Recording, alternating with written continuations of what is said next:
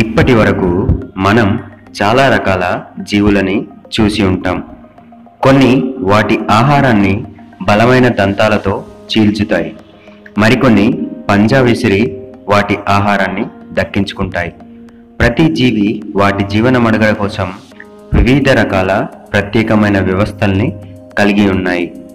అలాంటి ఒక ప్రత్యేకమైన వేటాడే విధానాన్ని కలిగి ఉన్నదే ఈ ఎలక్ట్రిక్ ఈల్. దీనిలోని ప్రత్యేకత ఏంటంటే, ఈ విధమైన చేపలు విద్యుత్ని ఉత్పత్తి చేసి వాటికి ఎదురుపడిన జీవిని చంపి వాటిని ఆహారంగా తీసుకుంటాయి. అంతేకాకుండా వాటిపై ఏదైనా జంతువు దాడి చేసినట్లయితే అదే విద్యుత్ శక్తిని వినియోగించుకొని వాటిని కూడా చంపేస్తాయి.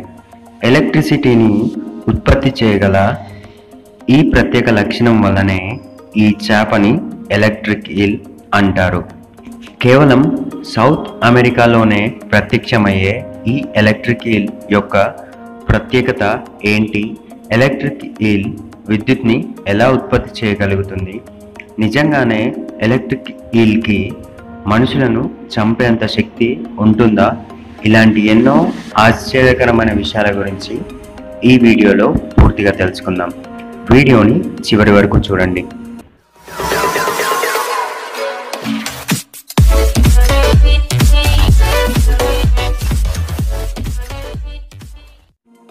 ఎలక్ట్రిక్ ఈల్ సుమారుగా 8 అడుగుల పొడవు వరకు ఉంటుంది. ఇది 23 కేజీల బరువు వరకు పెరుగుతుంది. ఇది ఒక స్తూపాకారంగా ఉంటుంది.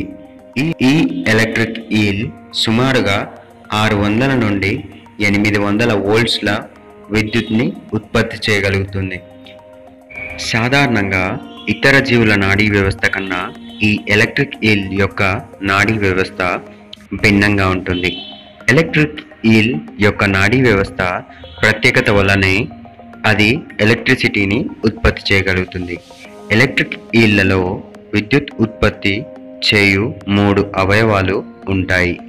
ఈ 3 ఎలక్ట్రిక్ అవయవాలు ఈల్ యొక్క శరీరం మొత్తం వ్యాపించి ఉంటాయి. తలకు దగ్గరలో ఉండే అవయవాన్ని మెయిన్ ఆర్గాన్ అని, తోకకు చేరువలో ఉండే అవయవాన్ని సాక్స్ ఆర్గాన్ అని, ఉదర భాగంలో ఉండే అవయవాన్ని హంటర్స్ ఆర్గాన్ అంటారు. ఈ అవయవాల్లో ఎలక్ట్రోసైట్ అనబడే కణాలుంటాయి. ఈ కణాలు ఈల్ చేపలలో ఎలక్ట్రిసిటీని ఉత్పత్తి చేయడానికి ఉపయోగపడతాయి. ఈ ఎలక్ట్రోసైట్లో డిస్క్ లాంటి నిర్మాణాలు ఉంటాయి. ప్రతి ఎలక్ట్రోసైట్ కణం సుమారుగా 100 మిల్లీవోల్ట్ల విద్యుత్ని ఉత్పత్తి చేయగలిగే సామర్థ్యాన్ని కలిగి ఉంటుంది. ఈ ప్రత్యేకమైన విద్యుత్ని ఉత్పత్తి చేయు అంగాలలో ఎలక్ట్రోసైట్ అనబడే కణాలు ఒకదానితో మరొకటి అనుసంధానం చేయబడి ఎప్పుడైతే వాటికి ప్రేరేపణ ఇవ్వబడుతుందో ఆ సమయంలో అవి ఒక్కసారిగా విద్యుత్ని ఉత్పత్తి చేయడం జరుగుతుంది. ఎలక్ట్రిక్ ఈళ్లలో కమాండ్ న్యూక్లియస్ అనే నాడుల సమూహం ఉంటుంది. ఈ నాడుల సమూహం ఎలక్ట్రిసిటీ ప్రొడ్యూసింగ్ ఆర్గాన్స్ని నియంత్రిస్తుంది. ఈ ప్రక్రియ ఇలా ఉంటుంది. ముందుగా పరిసరాల నుండి నాడీ వ్యవస్థ ప్రేరేపణ పొందుతుంది. దీని తరువాత కమాండ్ న్యూక్లియస్ అనే భాగాన్ని నాడీ వ్యవస్థ ప్రేరేపిస్తుంది. ఈ కమాండ్ న్యూక్లియస్ ఎలక్ట్రిసిటీని ఉత్పత్తి చేసే అవయవాలను ప్రేరేపిస్తుంది. ఈ అవయవాలు ప్రేరేపించబడడం వల్ల ఎలక్ట్రోసైట్స్ అనబడే కణాలు మరియు వాటిలోని డిస్కులలో అయాన్లలోని మార్పులు జరగడం జరుగుతుంది. ఈ మార్పుల వల్ల విద్యుత్ ఉత్పత్తి అవుతుంది. ఈ విద్యుత్ ఉత్పత్తి అనేది కేవలం కొన్ని మిల్లీ సెకండ్ల పాటు మాత్రమే ఉంటుంది. మళ్ళీ ఒకసారి ఈ సీక్వెన్స్ చూద్దాం. పరిసరాల నుండి నాడీ మండలం ప్రేరేపించబడుతుంది. నాడీ మండలం కమాండ్ న్యూక్లియస్ని ప్రేరేపిస్తుంది. కమాండ్ న్యూక్లియస్ విద్యుత్ని ఉత్పత్తి చేయు అవయవాల్ని ప్రేరేపిస్తుంది. ఎలక్ట్రోసైట్స్ మరియు వాటిలోని డిస్కులలో అయాన్ మార్పులు జరగడం వల్ల విద్యుత్ ఉత్పత్తి జరుగుతుంది. ఇలా ఉత్పత్తి చేయబడిన విద్యుత్ ఆహారాన్ని ప్రెడేటర్స్ నుండి తమని తాము రక్షించుకోవడానికి ఉపయోగిస్తాయి. ఎలక్ట్రిక్ ఈల్ కళ్ళు చాలా చిన్నవిగా ఉంటాయి. ఇవి తలపైన రెండు వైపులు ఉంటాయి. ఎలక్ట్రిక్ ఈల్ తన ఆహారాన్ని వెతకడానికి ఈ కళ్ళని ఉపయోగించదు. గబ్బిలాల్లో లాగానే ఎలక్ట్రిక్ ఈల్లో కూడా రేడార్ సిస్టమ్ ఉంటుంది. ఎలక్ట్రిక్ ఈల్స్ వాటి ఆహారాన్ని వెతకడానికి రేడార్ సిస్టమ్ని ఉపయోగిస్తాయి. అసలు ఈ రేడార్ సిస్టమ్ అంటే ఏంటి, అది ఎలా పనిచేస్తుంది అనే విషయం గురించి తెలుసుకుందాం. ఎప్పుడైతే ఎలక్ట్రిక్ ఈల్ చుట్టూ ఏదైనా జీవి తిరుగుతున్నట్లయితే ఆ జీవి నీటిలోనూ కొన్ని తరంగాల్ని సృష్టిస్తుంది. ఇలా ఏర్పడిన తరంగాలు ఎలక్ట్రిక్ ఈల్ని చేరినప్పుడు అది కొంత తక్కువ వోల్టేజ్ ఉన్న రేడియేషన్ని ఉత్పత్తి చేసి ఆ